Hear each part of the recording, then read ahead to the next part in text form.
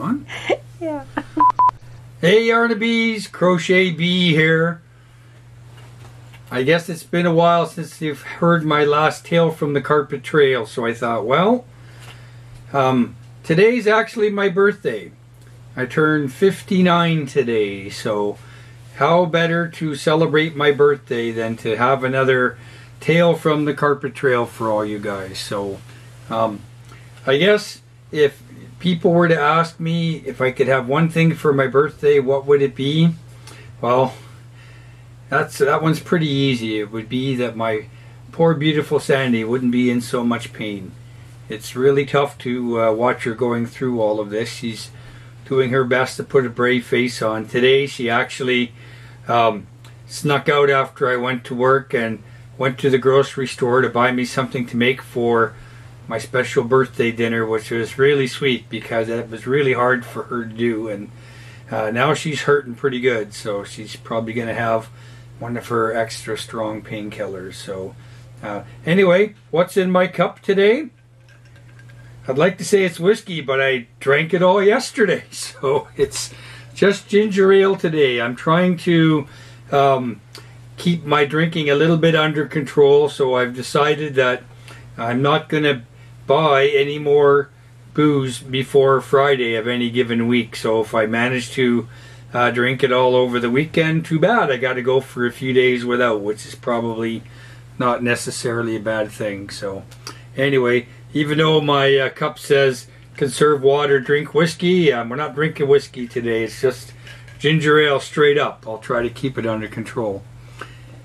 Anyway, so if you've been following along with some of my tales from the carpet trail, you've noticed I've told some stories about some famous people, some interesting people. You heard about the centaurs and the inventor of the waspinator, but I want to tell you a story about one of the most famous people that I've actually met while I've done this job. So like I've said before, Nanaimo is an interesting island. There's all sorts of people here that you would least suspect that are famous and doing other things, and they're kind of hiding out here and living their life. And this is kind of a story like that. So about 2 years ago, I was sitting at home and on a Saturday morning, and I got a phone call from a fellow who lives in one of the, I'm not going to tell you exactly where he lives because you may not want people to know where he's at, but he lives in one of the many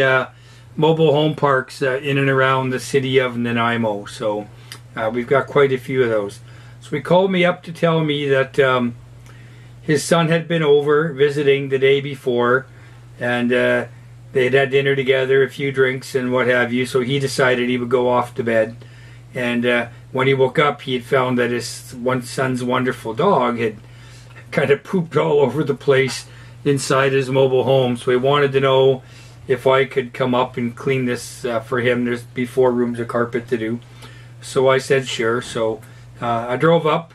Where he was living was about an hour out of town. So I drove up there, and nice guy, and a nice mobile home park, very nice. You know, not run down an old trailer park or anything. They're all newer mobile homes and stuff, but it is a mobile home park. Anyway, he says to me, well, I'm just going to leave you to the job. I'm just going to leave my key here. You can lock the door and put it under the mat. And he says, I'll write you a check if that's okay. So I said, sure. So he said, did you want a company check or a personal check? And I said, well, it doesn't really matter. It's all good. He says, fine, I'll write you a company check. And he writes me this check. And then he leaves. So I take a look at the check. And the check says, Rolling River Film Production Company. And I'm thinking, oh, that's interesting. So I get working away, and I'm cleaning and whatever. And as I tend to do a lot when I'm working, I kind of look around, and I like to look at the family photos that people have put up and different knickknacks of things they might have, and or things that they collect. It's always interesting to me because almost everybody collects something, whether it's spoons or knives or stamps, or a lot of people do elephants, other people do unicorns. But this guy had a number of of these funny looking trophies. So I get over and I take a look at these trophies, and we're going to insert a photo here of the trophies. So have a look at this one, and then have a look at this one. And if you look really closely, you'll notice that this one trophy is a Gemini Award. A Gemini Award is like the Canadian television version of the Emmy Awards, and the other award is a Cable Ace Award, which is was the early awards for the early cable days when cable first started in a big way. And I look and I realize, holy smokes, I recognize this guy's name, and his name is Brent Carl Claxon. And Brent Carl Claxon was the longtime producer of the Outer Limits TV show that used to be filmed out of Vancouver. So I am a huge Outer Limits fan. I love all those shows. Of course, The Twilight Zone, Outer Limits. Outer Limits was probably the second most popular one of all time after The Twilight Zone. It was on in the old black and white days in the States, and then it was remade in the 80s and 90s out of Vancouver. They had a number of new episodes as well, and I'm just like, wow, I can't believe it. I didn't know who this guy is, and he's a big Hollywood TV producer, and why on earth is he living in a trailer park on Vancouver Island? It was just amazing. So anyway, I did the job. I locked the door. I went home, and the next morning I get a phone call, and it's from Mr. Claxon. And he says, I just wanted to phone to thank you very much for the wonderful job you did. The carpets looked really good. And I said, Mr. Claxon, I had no idea who you were. I'm just a huge fan of the Outer Limits. I think I've seen every episode a million times. He says, oh, thank you very much. I says, yeah, what a great show. I said, that was on for quite a long time, eh? And he says to me, yeah, I had a really nice career in Vancouver. He said, I produced the Outer Limits for 9 years out of Vancouver, and before that, I produced another show for 12 years out of Vancouver you might have heard of. And I said, what show was that? And he says, Highlander. And I was like, oh my God, Highlander. I'm like the biggest Highlander fan ever. There can be only one. So I was just like, holy smokes.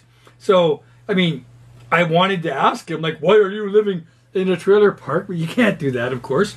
So I was saying, like, so what are you doing up now? And he says, oh, I'm kind of retired. I'm living a fairly quiet life. I'm writing a book. I still get people send me movie scripts and stuff. I still got my fingers in it a little bit, but for the most part, I'm retired. And I was just like, I could not believe that I had been in this guy's house and seen the actual Gemini Awards for the Stitch in Time episode of The Outer Limits and Best Cable Show, The Outer Limits, and it was just like, wow. So it just goes to show you that you can't judge a book by its cover, and B, you just never know who you're going to meet out there on the carpet trail. So that's my story for this time. I hope you guys liked it. Sandy's going to do her editing magic and insert the photos so you can see the awards from this, and you'll know that it's actually a true story. So anyway, thank you all. Sandy is hopefully on the mend and getting better, but you know, we're in for some rough months coming up, especially when she gets her foot surgery. So keep a good thought out for us. If any of you would like to come and visit Nanaimo at Christmas time and help me cook the turkey dinner, that would be really awesome, because I don't know how to do it. And I can use all the help that I can get. So this might be the first ever crock pot turkey dinner in the history of Christmas. But we'll see. I'm sure we'll figure something out. Anyway, we'll see you next time. I won't do the moo moo moo, that's Sandy's thing. I'll just say bye.